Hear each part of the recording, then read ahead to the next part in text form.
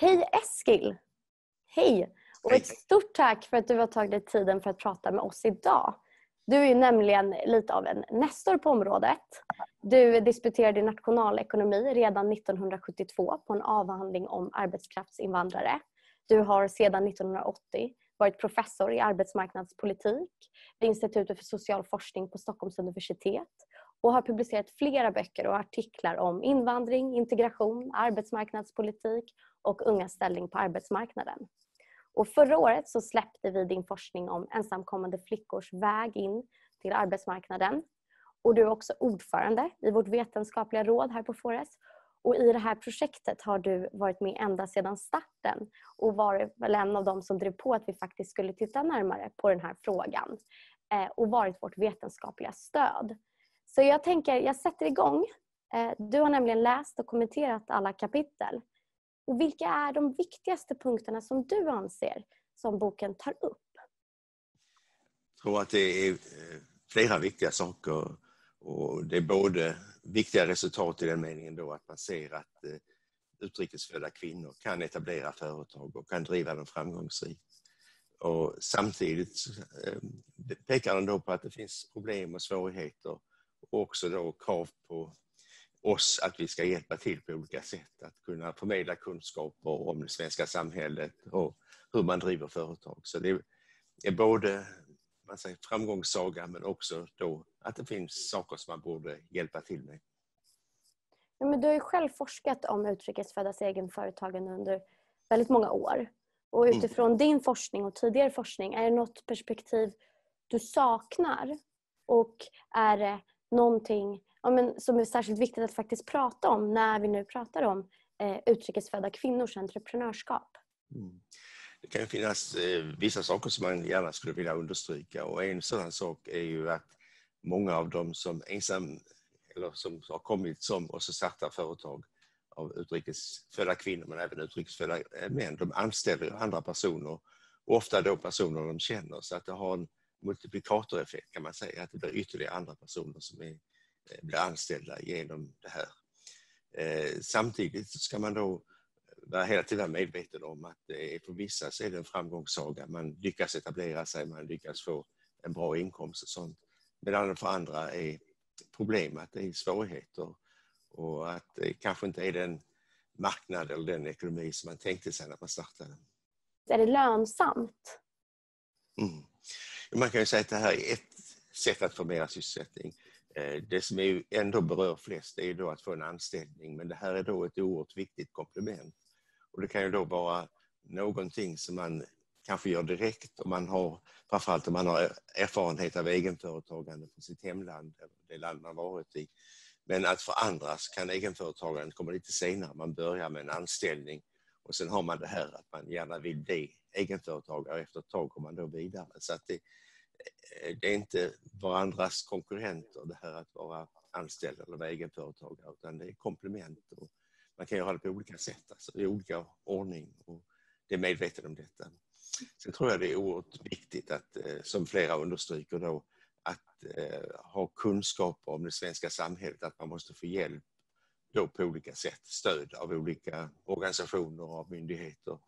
För det är ett regelverk som är inte mest komplicerat i Europa på något sätt, men som är komplicerat och som man då måste kunna ta till sig. Och det, i och med att man då inte alltid, även om man kan lära sig svenska, så har man inte det här svenska lagspråket, det byråkratiska språket, och då behöver man hjälp, och man behöver då ofta också kanske att man översätter då ska vi säga lagtexter, instruktionstexter och så vidare för att hjälpa.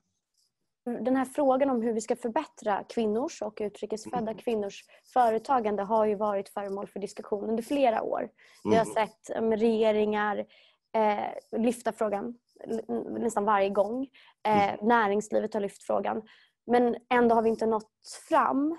Och när vi nu i det här projektet har pratat med representanter från offentlig sektor, från civilsamhälle eller från projektägare, så pratar de ofta om att ett stort hinder är att det är väldigt kortsiktigt ofta.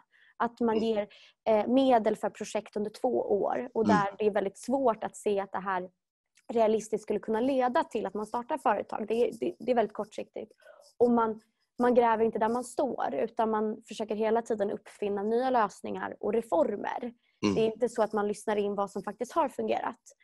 Och för att vi nu inte ska göra oss skyldiga till det här, så undrar jag om du under de här åren har du identifierat någonting och sett, finns det några reformer som har lagts på bordet och förslag på lösningar som faktiskt har varit framgångsrika och som vi då snarare nu borde utveckla och förstärka?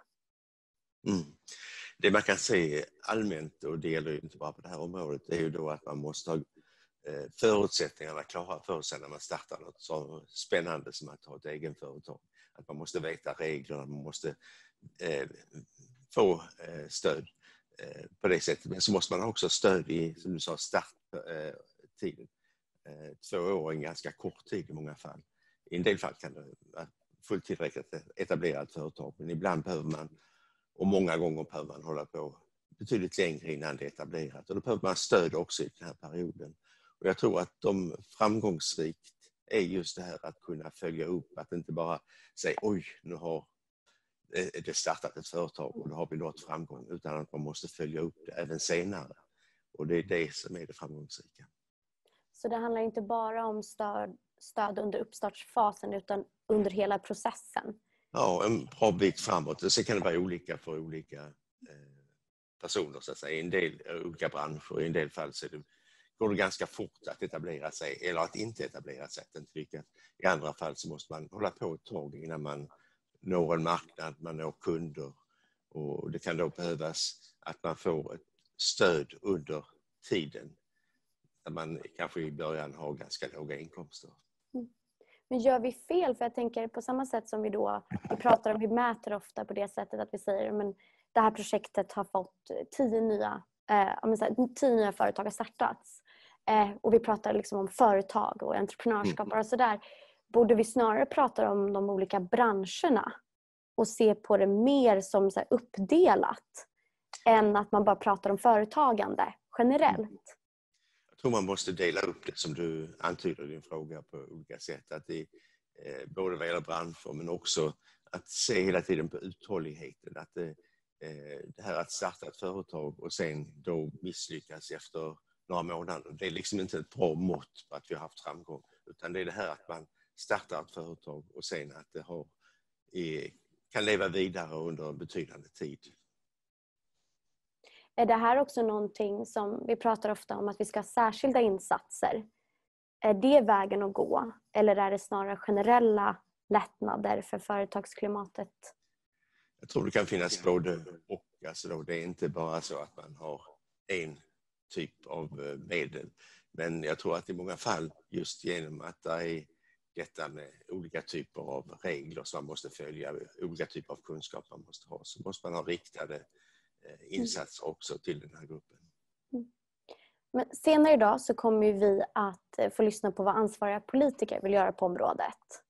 Och jag undrar därför vad du har för medskick till dem. Vad är det de nu, och särskilt nu i de här tiderna, vad ska de fokusera på för att vi ska stärka utrikes födda kvinnors förutsättningar att då starta men också driva företag hållbart och långsiktigt? Jag tror att just i den här tiden som är ju ganska komplicerad att börja ett nytt företag, att starta ett nytt företag. Utan det man kan göra just nu under den här perioden, och detsamma gäller ju på andra delar av arbetsmarknaden, är att förbereda personer för det. Att kanske inte starta ett företag just under epidemin, utan att förbereda sig för det, att lära sig vad man vill göra och få stöd under den tiden. Och sen då, som jag sagt tidigare, att man behöver ha stöd, inte bara precis fram till man startar ett företag. Man behöver ha stöd även en tid efter. Och man måste kunna förstå att de som startar ett företag, de kan inte nå stora ekonomiska framgångar direkt. Det är väldigt få fall man kan få det. Och då måste man ha stöd även under den perioden när man bygger upp det gradvis. Men det tycker jag får avsluta det här. Tack så mycket. Tack själv.